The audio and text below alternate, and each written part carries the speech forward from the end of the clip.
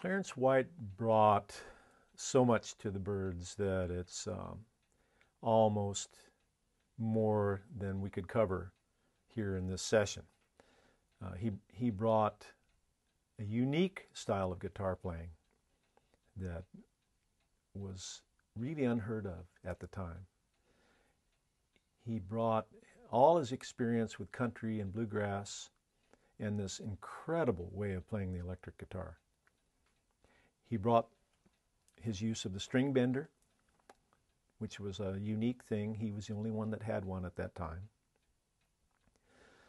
And his spirit, his wonderful spirit and his sense of music was incorporated into the band.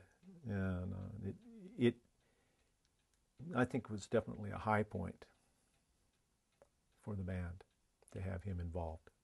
Clarence's uniqueness came from his sense of timing, and he's extremely skillful. He could play more notes than anyone if he wanted to, but one of the things that he said was it's not so much what you play as what you don't play. He had a sensibility that was very highly developed on rhythm and where to accent here and there. His use of bending strings, his just unique technique.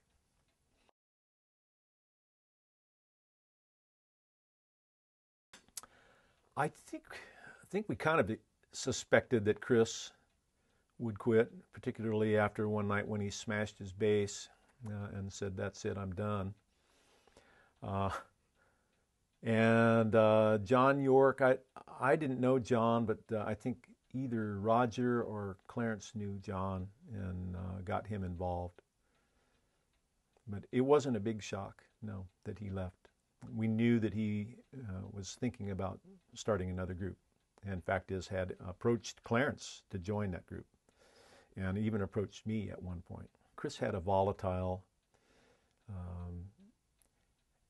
sense of, how should I say, he did smash things from time to time.